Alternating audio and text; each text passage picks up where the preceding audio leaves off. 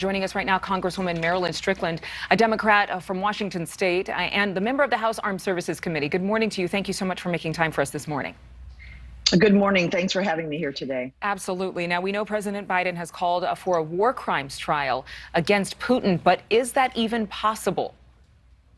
Well, it is possible, but later this week, Congress will be voting on the Ukraine Invasion War Crimes Deterrence and Accountability Act. I know that's a mouthful. And this is really going to require President Biden to submit a report to Congress on the U.S. government's efforts to collect, analyze, and preserve evidence that will lead to a prosecution for war crimes for President Putin.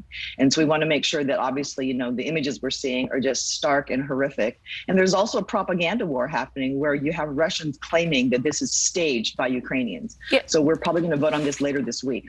But in terms of how to hold Putin accountable, it sounds like a lot of rhetoric to the American people unless there's an actual pathway there. I mean, do we go in guns blazing? Do we expect that Russia would turn him over or that he would somehow surrender?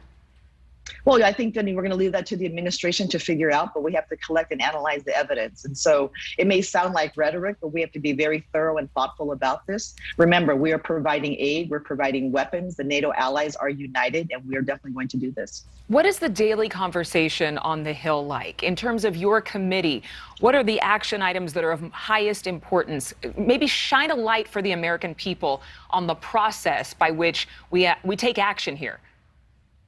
So we are going to have actually a hearing with the Secretary of Defense and the House Armed Services Committee. So we will have the opportunity, excuse me, to ask specific questions. But again, we're going to pass this act later this week.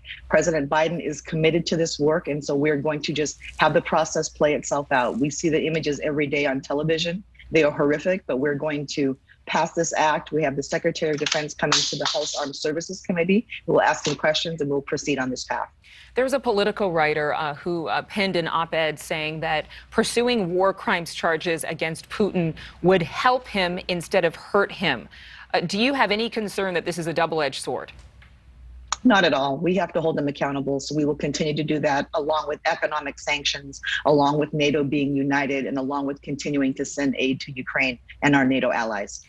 What in terms of the steps that the Pentagon is taking, or in terms of more humanitarian aid could be going to Ukraine, considering how many billions of dollars have already been sent there?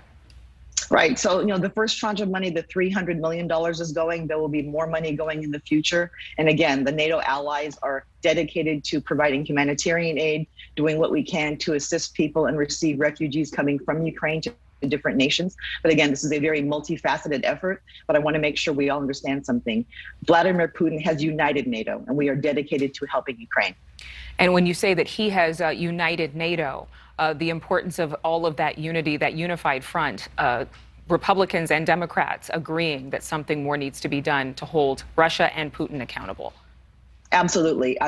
He thought that we would be divided and fractured, obviously, because he's surrounded by people who aren't giving him accurate information. But more than anything, he has strengthened our resolve and he has made us more united. Do you think Russia will get the meeting with the UN Security Council that they're asking for?